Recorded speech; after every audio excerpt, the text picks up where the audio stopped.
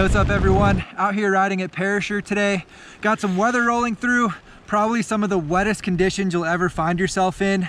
And today, Kevin and I are gonna do some laps through the park to do an outerwear test. Let's see if this is gonna keep us dry, if we're just gonna be all right, or if we're just gonna be completely soaked. Let's get these laps going, and we'll let you guys know how it works out.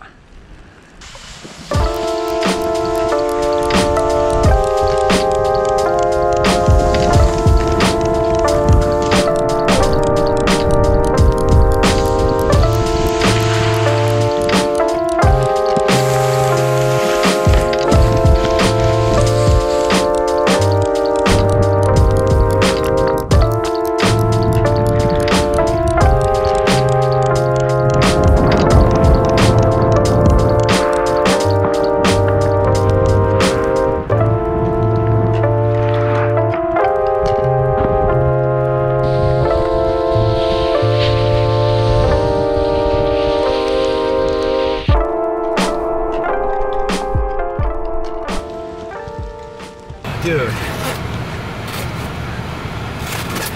You dry? Totally dry on the inside. Totally dry. The pants didn't do as well as the jacket, that's for sure. But in all fairness, I've ridden over 100 days in them, never washed them, never reapplied DWR, so it's not a fair test. You never wash your pants, dude? No. So you can see the outer layer of the jacket got completely soaked, but it actually did really well as far as not letting the water through to the inside. So I'm happy with it. I think that's a win on the test. How many Ks is that jacket? 15K waterproofing on this guy, the Volcom 5050. And honestly, we only did 2 laps. We're out there for maybe an hour. I think if you try to do a full day, I wouldn't trust it. But for short term, really, really wet conditions, it held up pretty well. It's not too often that you snowboard in the pouring rain, though. No, we made an exception today for sure. Yeah, that's for you guys. All right, so Kevin's got some analog gear. How'd it hold up, dude? I think pretty well, considering we were snowboarding in the pouring rain. The worst place for me usually is when you're sitting on the chairlift, all that water pools on your legs, and my thighs, they're damp. They're like, I can feel it's damp on the inside, but it's not soaking wet. So the dampness did get through, but I'm not soaked. And then same with my arms, there's some dampness, but it's not soaking. My gear is probably not made for the pouring rain, but I think normal conditions it would stand up pretty decent. Do you know what the waterproofing is on your pants?